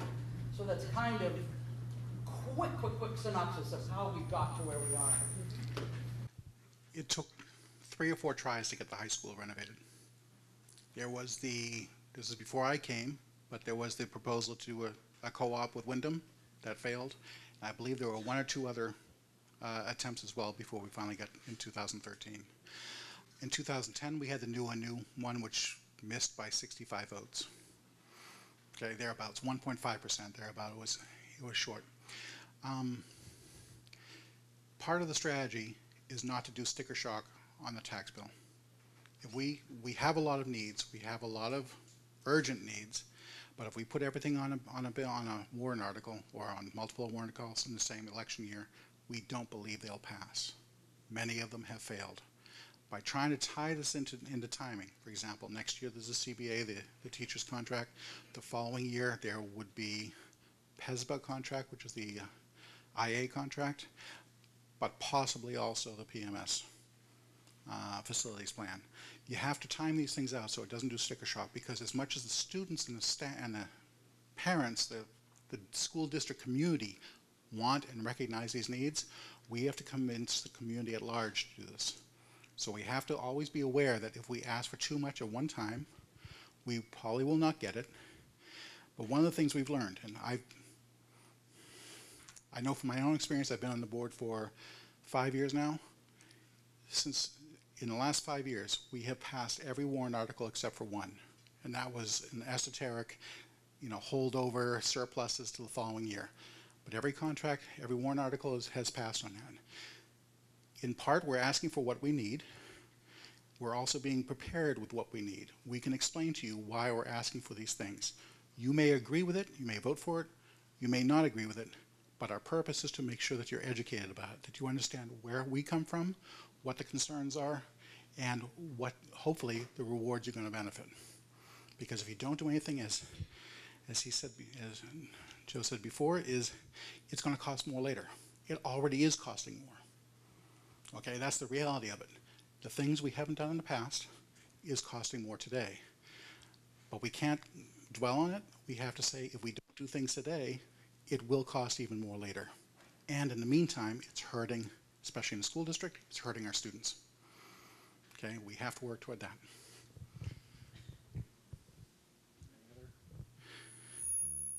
Any other questions on this subject? Yeah. Do we have the ability, like I know driving by that Wyndham is doing construction right now, and all that, do we have the ability to reach out to them and kind of get lessons learned from them? So, I mean, I know you're already applying lessons learned from the high school renovation. I didn't know if it was worth reaching out to them. I suppose you could. We do have, Mr. Holy and Mr. Gould who are on and they're both facilities guys on this committee. We have lessons learned. We used owner project management that have extensive background in owner project management managers that have extensive school building background. So we've learned a lot from that. I suppose it doesn't hurt. I don't know if they've done it right or they've done it wrong, but I suppose it doesn't hurt. But because we have that owner project manager in the past, I'm not sure how that's going to work going forward. But in order to build the high school, they brought in a wealth of knowledge of school buildings for us. I think it's important to remember also, Wyndham High School was built because Wyndham were sending their kids to Salem, and Salem said we can't do it anymore. They didn't have an option. I believe the same thing with the high school in '74. It was, correct. I believe that we were tuitioning out, and in '74 the school board at the time had to make a very fast decision and come up with a very fast solution.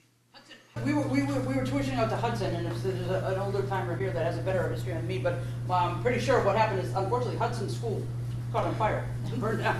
So it was a couple years later. Huh? It was later. I believe Alvin was just about this before the high school was built. I could be wrong, and I know you're an old timer, but. They're lovingly, Jim. I love Jim. PHS class of '78. He is. He's the first graduating class from Pelham High School. And I have a reunion this year, so if you want to go. Next Friday. So part of the thing is, in those circumstances, the need is obvious to the community. No high school for Wyndham, they have to build a high school. It's harder for us to show that need. This is part of that project, is to try to show the need that we do have to address this thing. We're 5 years into the addition, I think, when we first started it. It was passed in 14. And okay, passed in 13. No, 14. Passed in 14. So we're 4 years into it. Hopefully, remember, it took 3 or 4 times to do that. So we're going for that, and we're trying to do it. We're trying to go all in. So we do have to get all this information in place. We feel that the more information you have, the better it is. Can I just take her first, and then yourself? Have you considered tapping into the parents that are currently at Pelham Elementary School, whose kids will benefit when you do the renovations here? I think a lot of them don't understand what it looks like here and what things are like here. Absolutely. So, and I don't know if a lot of people remember, but when we built that high school, we did a number of different things. We did tours. We actually had community night over at the high school so people could go see it. We did a number of different things. We sat, I don't know how many times we set up our little table and sat at different events to explain things to people and do that. That whole engagement process will absolutely continue, and obviously the elementary school kids is a huge resource. So one of the things I remember about when we voted for the high school edition was that the high school was about to lose its accreditation, right? For facilities, yes. For facilities, and this is not quite at that state, is that right? Like, because that was one of the reasons to get people out to vote, is that our high school facility was going to lose its accreditation, and who wanted to live in a town without a high school? So that's why lots of people came out, I think, for that. We're not quite at that state here, but we can get there. We don't have accreditation for those schools. Right. But you know what I think we can capture? Can I just sneak in? I'm going to get all excited, sorry. So, what I think we can capture here is what we learned about educational programming and how that benefits our students by building that school. That is what we can capture here. We are lacking sorely in a lot of areas for educational programming. So I think people are starting to get it, right? We don't need such a hot button topic, I'm hoping, to drive people to the polls, that they're getting it. Like we said, all those warrant articles have passed in the last 5 years because we're starting to get it. We're starting to realize what we need to do. And we're going to just keep pushing that home, the educational program. I mean, look at these tables, right? This is not how kids sit now. They want to sit in groups, and they want to, classrooms, I don't know, I'll speak for me. Some of you guys are too young for this, but, you know, classrooms were in rows, like this, you know. If you go into a classroom now, we're starting to turn over the furniture, so now that they're tables, so it's collaboration. So all those things that play into better educational programming, I'm hoping is going to drive it. All right, I interrupted. Go ahead. Sorry. The facilities committee is part of the puzzle. There are many other things. If you remember, for the high school one, we also had many other initiatives, information sessions and all the things. Mr. Vincent was part of the great conversation. A parent going out, trying to talk to small groups of interested individuals in the proposals that were coming in place and some of the concerns we have. It was a holistic approach. It was not just the board, it was not just the district, it was the whole community. That's necessary as well. But part of that is also making sure that we have the details and the data to be able to support it. When we can explain it, we have a better chance of having success. But we have to be able to get it out there, and it's true. We don't have many methods to get it out there. We have, there's Facebook, there's Twitter. If you don't feel like reading it, you don't actually see it. I don't know how many people have gone to the website to get information on that. There is a lot of information there. There's a lot of updates. It's not always used as much as it could be, but we don't have a mechanism where we can say, you have to read this. You should be aware of this. It requires an active participation on the other side. But it is part of the thing. Yep. Everybody leave here and tell everybody and talk about it to everybody. It's amazing how that can really help. Before social media and engagement, you know, some of the campaigns were email campaigns, and it was just like shared, and then things I shared actually came back to me from some people, and so there. I mean, we can use every avenue. We changed the voters guide. The voters guide used to go out with the town only. Then we decided, you know what, we need our own voters guide so that school issues are seen separately. We put pictures in, we put data in, so that it is more informative to people. The Pelham Message Board was a big part of our program as well, yes. And also Pelham Wyndham News. It did thumbs up, thumbs down. Wasn't great, but it people did read it and they did get informed. We don't have those same mechanisms here now. I was just trying to remember collectively that I've been in town since 2001, but the high school that passed, I'll get the numbers a little wrong, but I remember something by like 50 votes and like 75 high school students had turned 18 and voted. There was something. I think it was a little higher. I think it was a little over 100 high school students actually turned 18, registered to vote that day. We had one of the higher voter registrations that day, and most of it was the high school kids that came out and voted and brought that. Now, so brought it home. I don't know how they voted, yeah. But the point is it was close, yeah. Right? And imagine the conversation we'd be having tonight if that hadn't gone that way, you know, in 2014. So I mean, and that was with a lot of communication up front. But we need to do even better because we need to get this done in one shot, not four. Can we get middle schoolers? Middle schoolers. We're gonna lower the voting age. Well, I think the key is going to the elementary school. Yeah. Because they're the ones that are going to benefit from this. It's, you know, we could go into these big long discussions about voter turnout and all that. So about over 13,000 people in this town, about 9,000 registered voters. Last election was a little snowy, so we can't count that. The election before that, 1,700 people. 1,700. That's it, of 9,000 plus registered voters. So that's who's making the decisions in the town.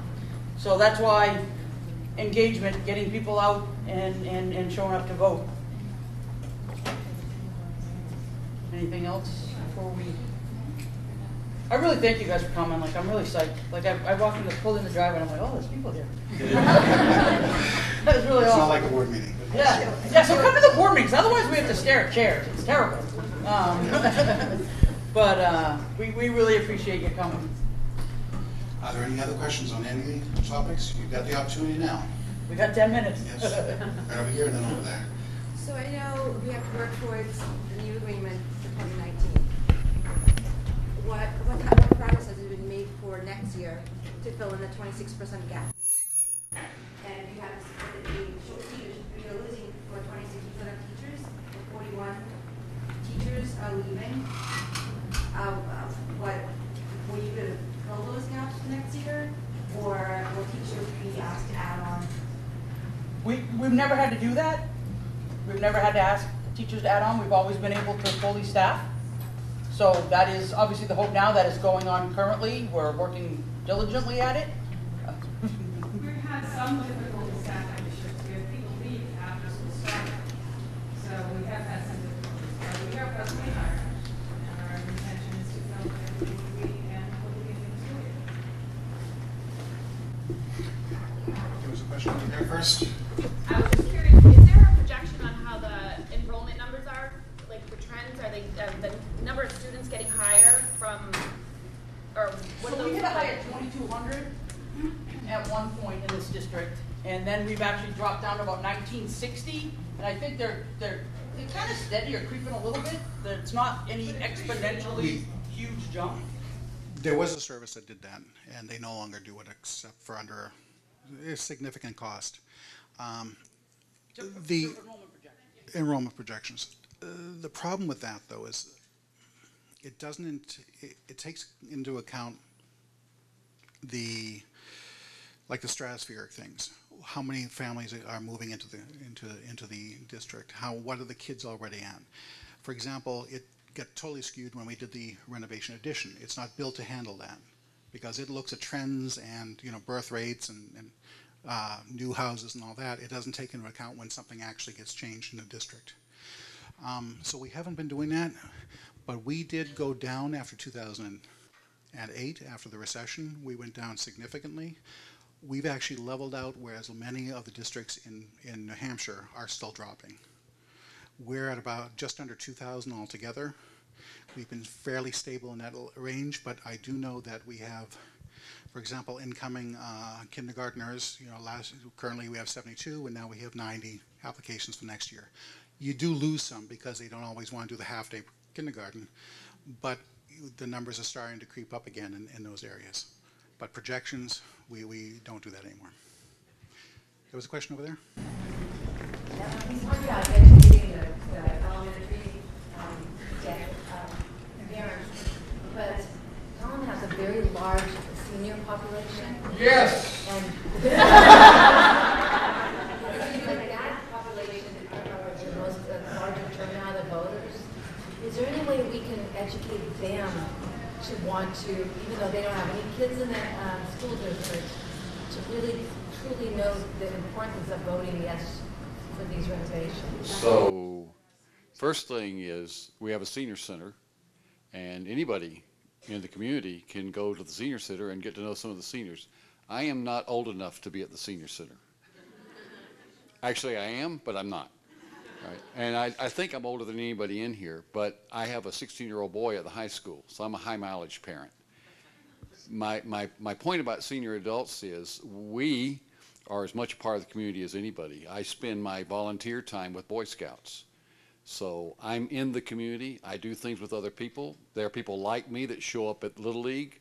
So the way that we educate is we make sure that we know our neighbors.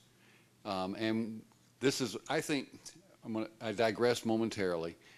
I moved here almost 25 years ago, and I moved here by choice. I looked at San Francisco. I looked at the bluegrass in Kentucky. I looked at North Carolina around Asheville. I picked Pelham, New Hampshire, right here. I like it. And I love where I live, and I like what I see. Are we perfect? No. But we are a great community. And there are more resources in Pelham to help us to be the best kind of community ever, and it really relies on the elementary school parents and the middle school, the upper elementary school parents and the high school parents and the I ain't got no kid people, all getting to know each other through all the different venues that we have. We have the library, we have the actors thing, we have park and recs, we have the town meetings, we have the grocery store, we have, just going on and on. And the key is to get to know your neighbors. So I have new neighbors on one side. I literally drove my truck out of my driveway and parked in front of his house. That sounds kind of crazy, right? But I figured it would be a little bit less scary if I pulled my truck up and then said, "Hi, what you doing?" and introduced myself and got to know them. They have a 7-year-old girl. They have a dog named Jack, and they're cool people. And they now know I'm the crazy old man that lives next door.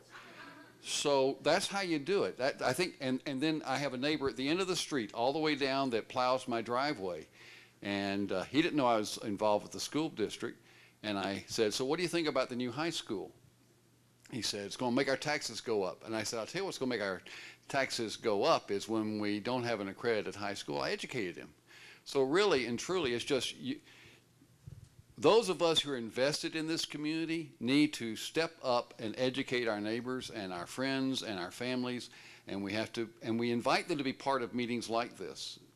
I was just going to add quickly that part of that great conversation was having conversations at the senior center, at Dunkin' Donuts, at the VFW, at the Congregational Church, at the library. I mean, it was all quite, so hopefully everyone here can also tell other people to be part of that, and something like that can and should happen officially as well as the unofficial. Yeah, unofficially, the oligarchy meets at McDonald's. Actually, demographically, I believe 35 to 44 is our highest demographic as far as population is concerned. So, which I think sometimes surprises people. But I don't know. The seniors that I talk to have been pretty cool and pretty supportive. I think it's a little bit of a misnomer that they're the ones that vote no. Hey, Dave's idea of talking to people and stuff is definitely the way to go. So. When we did the superintendent search for the next year, we hired New Hampshire School Board Association to help us do that process. When we wanted to reach out to the community to try to get their input on what they believe would be an ideal candidate for a superintendent, we also went to the senior center as well. We feel that we have to approach every constituency. Okay? It affects them. Taxes affect them, so they have to understand what it is we're asking for and why we're asking for it. So we do, but it is a community effort as well. We do need that. We do need that support. There's only so much we can do as a board. There's only so much we can do in the district level. It does require a lot of activism. I brought cookies to the senior center when I wanted to get elected. No joke. I have a question. We're talking about 41 teachers are leaving, and are they going to be filled positions, or will they be asked to take on more? And I know you said they're trying to fill the positions, but just even, I have a son in middle school, he's in 7th grade. When he was in 1st grade, kids in his class. Now I'm seeing higher numbers, 23, maybe 24. So when you're saying you're filling all the positions and teachers aren't being asked to take on more, but the classes are growing. It's not the result of not being able to fill positions, and you guys might want to help me here because I don't want to mess this up, but because we haven't ever not been able to fill a position, and we're still within contractual limits as far as students per grade. I think there's a lot of different decisions that get made in as far as trade-offs and things. If a teacher were to leave, maybe we hired a specialist instead and maybe bumped it up to 2 or 3 kids a classroom in order to get a specialist hired for this. Or, do you know what I mean? So there may have been trade-offs in why that has happened. I don't know if anybody can add anything to that. We don't dictate that. That comes at administration level. They make decisions based on what's available, what the resources are. As far as I know, all the positions that we know are available, that are open for next year, are posted and interviews are taking place for those applicants. How it shakes out by the end of August, I don't know. We haven't been. There have been shortfalls at times, but we are aware that there are shortfalls, and we try to do what we can to make sure that we can fill those positions. There are no plans in the budget to reduce those positions. That's from our perspective. The budget we passed is a budget we believe we need for next year. So the money is there. The conditions under which we can offer employment, the positions that we have available, the needs that we have, those are determined at different areas. But the budget has been passed based on what we need. So we do have to find what we need, and we do have to look around and make sure that we fill all those positions. Is there any plan not to? No, there isn't. There was somebody.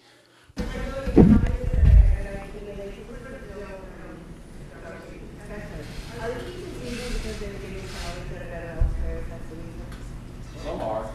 Yeah, there was what was it was compensation, retirement, and job relocation, and family were the three. Yeah. Yes. We will be. I don't believe it's posted yet, but actually it isn't because we just finished it a while ago. We will post the presentation. Both I think the PMS presentation I believe is already posted on the website. I don't know if it's on a specific location. I don't recall, but it's there. I don't know where it is. It's there. We'll see if we can get a little pointer on that, maybe on the front page. But otherwise, we'll make sure that we also post the presentation we did on teacher retention and recruitment. Are there any other? We're coming up on 8 o'clock. Is there any last questions or last concerns or last remarks, either from anybody on the board, I don't think, or anybody in the audience? I see one there.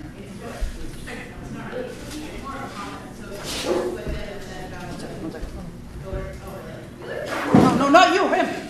I was telling him to hold a second. Go ahead. Yes.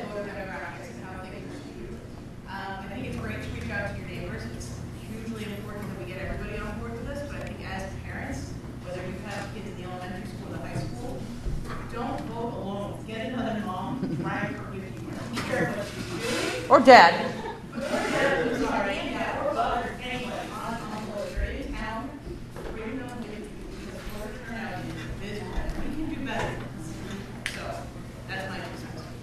Absolutely. Always a cheerleader for that. All right. You guys want to go home? Oh, you got last one? Yep. Any other questions? Okay, well, I want to thank everyone for coming here. We're very pleased to see the turnout, and I think it's going to mean we're going to have another. Thank you very much.